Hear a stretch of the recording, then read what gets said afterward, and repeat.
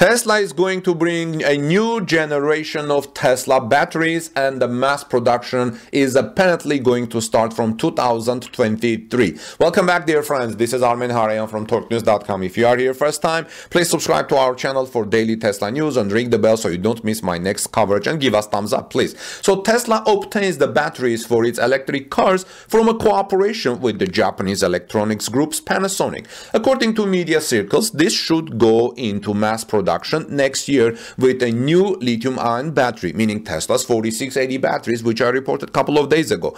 Tesla fans can look forward to more powerful batteries and more range in their Tesla vehicles once the new 4680 batteries come into production. So it seems a new generation of Tesla batteries is just around the corner. The US carmaker gets its batteries in cooperation with Japanese Panasonic, among others, like LG and CATL and so on. While the battery manufacturer supplies the individual cells, Tesla ultimately assembles them in its battery factory in Texas. The Asian news portal Nikkei Asia is now reporting that Panasonic intends to mass produce a new lithium-ion battery from 2023, and Panasonic also announced that the new batteries should increase the range of electric vehicles by 15%. So this new generation of Tesla batteries should give Tesla a 15% range boost. The first deliveries should go directly to Tesla. However, in an interview with Nikkei Asia in November 2021, Panasonic did not rule out working with other electric vehicle manufacturers either. So if this happens, this tells me that the other car makers' electric vehicles will also increase their range by approximately 15%. In order to be able to mass produce the new generation of batteries, Panasonic wants to invest a lot of money. The manufacturing facility in Wakayama Prefecture will be expanded with an investment of $700 million to accommodate the necessary equipment for mass production. The annual production capacity of the Wakayama plant has not yet been determined, but according to Nikkei Asia, a capacity of 10 gigawatts per year is expected, which would correspond to around 150,000 electric vehicles. However, before mass producing begins, a small trial production is to be started this year in order to establish safe and efficient manufacturing technology. If production is in the Japanese plant, production expansion in the United States and other countries are also planned. So this is going to give Tesla more range and more performance.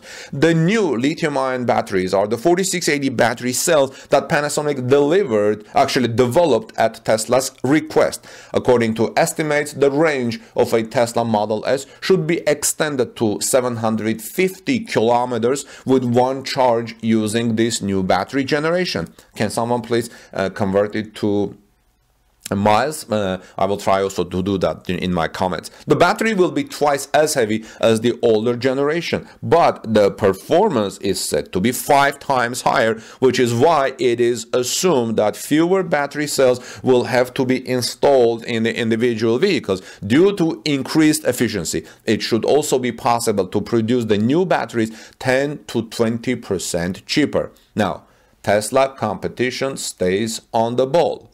But despite this further development, Panasonic is facing a lot of competition from other battery manufacturers. Tesla itself purchases batteries from the Chinese manufacturer CATL and the South Korean battery manufacturer LG Chem in its gigafactory in Shanghai. And CATL has also announced that it will make a number of investments to further develop its batteries. LG Chem has similar plans.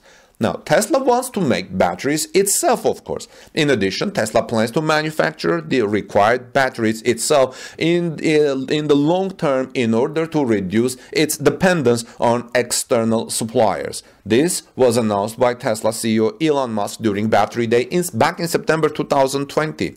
At the same time, however, the CEO backtracked in a series of tweets ahead of the event, assuring Tesla intended to acquire more battery cells from Panasonic Panasonic, LG, Cattle, and not less, after many Tesla followers and asked questions if this means phasing out Panasonic.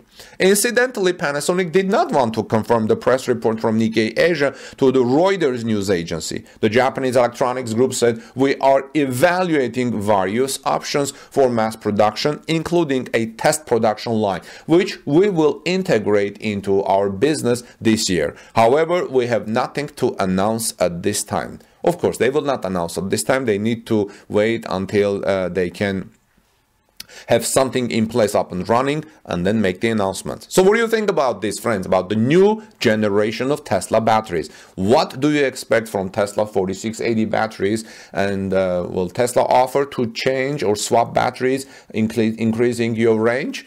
This is Armen Harayan from TorqueNews.com. Please subscribe to our channel for daily breaking Tesla news. Look at our records, see how many Tesla stories we report every day. God bless you, everyone. Peace be with all of you. Give us thumbs up, like this video, and let's move on to our next story. Have a blessed rest of the day. Tesla's revenue will exceed GM and Ford combined by 2027.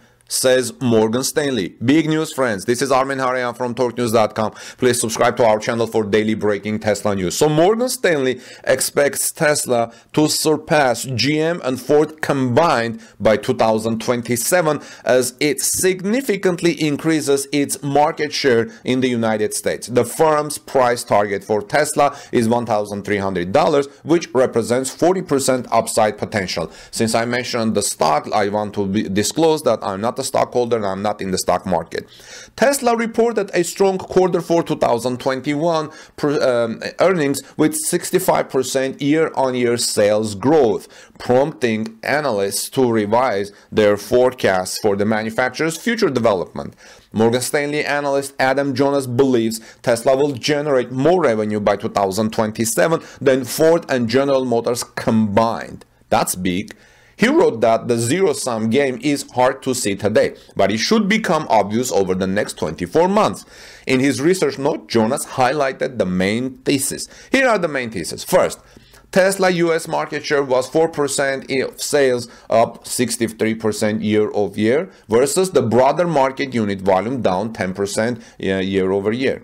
For the full year, firm conservatively estimates Tesla's US share will average 35%. Morgan Stanley estimates that typical Tesla sold commands an average transaction price of approximately $60,000, or roughly 30% above the US average ATP, implying an adjacent wallet share of 4.6%. To be honest, I don't know what ATP is. If you guys know, please let me know in the comment section. Next is applying its Tesla North American growth forecast through 2030 to the firm's forecast of US SAAR. Morgan Stanley estimates Tesla's US unit share reaches 10% by the end of 2026 and nearly 18% by 2030. Jonas wrote that the estimated Tesla share of US wallet should reach 10% by 2025 and 23% by 2030. In a zero-sum game in a low-growth auto market, if someone gains share, Morgan Stanley believes there must be a group of share donors. Firm estimates Tesla can gain well over 1,000 basis points of share by end of the decade, implying some significant share donors along the way. For example, Morgan Stanley estimates GM's US market share 14.6% in the United States in 2021 falls to 14% by 2025 and is less than 12% by 2030. That's GM's US share. This firm also estimates Ford's US market share dropping from 125% in 2021 to just over 10% by 2030. Jonas forecasts Tesla's share of US auto wallet revenue share to surpass GM by late 2026, early 2027. These are big announcements, right? Big forecasts. So what do you think, friends? The report said Ford's share is 125%. Probably the report which was presented in Tasmanian and by Jonas meant 12.5%. So we'll see how things are. This is Armin Harian from torquenews.com. Friends, please subscribe to our channel for daily Tesla news. Let me know what do you think about Tesla revenue will exceeding GM and Ford combined by 2027. How many cars Tesla should make in 2027 to get to this level? Please subscribe to our channel, give us thumbs up, like this video, share in social media. Have a blessed, wonderful and joyful day, and I'll see you soon in our next report.